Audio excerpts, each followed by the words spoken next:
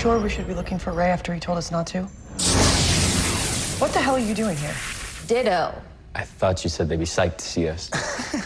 Look, I know what you're both thinking, but if you just let me explain. If you're here to apologize for burgling the Bureau and humiliating Gary... Well, we actually did that for good reason, because we have to stop Mollusk. Yeah. Mollusk.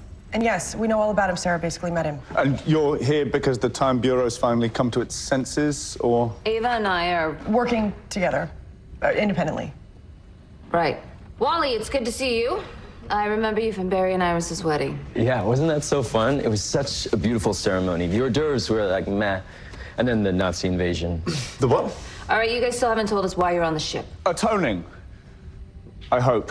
I should never have kept you both in the dark. The deaths of those agents and the return of Damien Dark will haunt me for the rest of my days.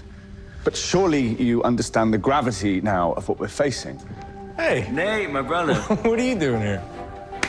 Hey, man. Oh, man. What the hell are you doing here?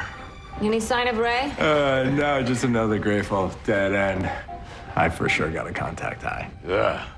And I managed to swipe Jerry Garcia's glasses. Oh. Once a thief, always a thief. No, we allow light to moderate theft on this ship. We like to call them souvenirs. Oh. It's okay. It's okay.